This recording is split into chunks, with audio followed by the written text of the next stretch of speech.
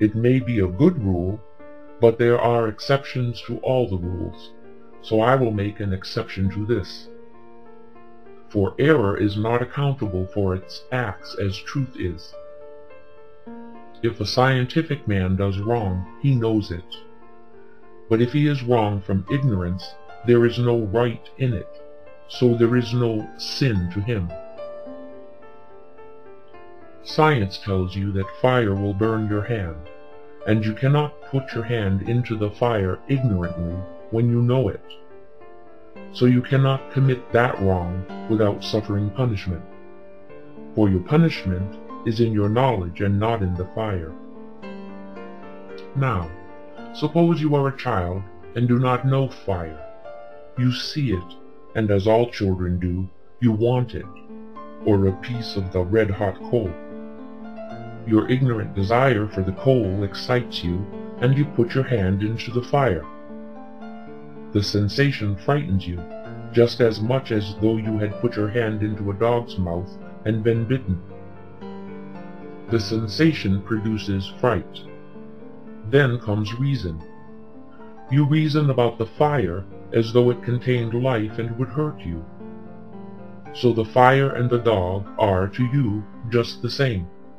As you stand weeping, someone comes and tries to soothe you by telling you to keep away from the fire or dog and not get hurt, but makes no distinction between them. So the child sees the dog can move around and thinks the fire is the same as the dog. He shuns them both alike, but puts intelligence in the fire. Now the child grows up with all the ignorance of his youth until he becomes a man. Then he takes his place with other men and knows nothing of science. So it sees a sort of intelligence in everything that it does not know, and reasons how to keep clear of every phenomenon it happens to see. At last, in its ignorance, it prays to this enemy. So it worships all things that it cannot understand or comprehend. It puts God into everything. Therefore, in its ignorance, it gets up a sort of creed or belief to offer up a prayer to this invisible power to which it has given the name of God, and it lives and dies in the fear of it. It worships and pretends to adore it. So when it goes into the water, it prays that the water will not drown it. It sees God in all danger and prays to it to have mercy on it, until it can get clear of the enemy it worships. This is the religious man. Now where stands Jesus as a man, not Christ? Jesus knew that all this was hypocrisy, fear, and ignorance. He made a difference between his God and their God. He knew that their God was a devil, so he said to them, "You worship ye know not what. I know what I worship." Again he says, "You were the children of the devil. He was a liar and abode not in the truth." The people in their ignorance want leaders, and they will hire them. These leaders know that the people put trust in them, and they know that they are not worthy of taking the high responsibility of leading or instructing them. So their first prayer is correct when they say that they are not worthy to take the Lord's or science's name upon their lips. This is true, for God is true, and those who worship Him must worship Him in spirit and in truth.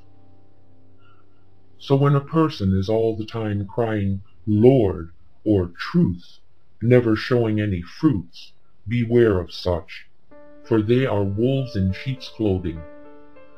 Jesus told them all this was hypocrisy, and this made them crucify Him. The priests never taught the people anything except for the benefit of their craft. The leaders must have a living, and a pretty good one.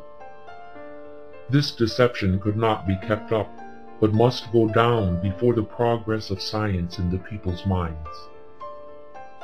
All science was confined to the leaders and was of this world. It made them crafty and inventive of all sorts of humbug to keep the people in subjection. This kept the people superstitious and led to sorcery and witchcraft. So deception became the order of the day. So much so that they got frightened at their own beliefs and passed laws to keep it down, just as though the development of science must be under the ignorance of this world. Jesus saw all this, and as the people were groaning under the yokes or beliefs that bound them down, he said, "Come unto me, all ye that labor and are heavy laden, and I will give you rest to your soul by explaining to you the cause of your trouble." When he commenced explaining to the people, the explanation was to save them from the misery of this world of belief, and to introduce a science or kingdom where there would be no offering up of prayer or forgiving of sins, but a consciousness or science that would put them in possession of a knowledge of themselves, which the natural man knew nothing of. When Jesus says, "Take my yoke upon you," he means my wisdom or science. That is easy, for it contains no restrictions. This to the people was something new, so they reasoned together like people who want to get some information. This setting the people to reasoning was a stumbling block to the Jews and foolishness to the Greeks, for they had no idea that the people could govern themselves. So he took up the laws of Moses and gave them common ideas of them. Then he showed them a more perfect law of love that bound them together by sympathy, not of this world, but of science. The people had never known that a good act must proceed from a goodness that they felt. The priests had never taught such a thing. So goodness was a sort of low wisdom and only applied to the poor. To try to be good without having any reward in view was of no use, and the person who put any religion into it was as ignorant as the swine or dogs. Now here was where Jesus struck at the root of error.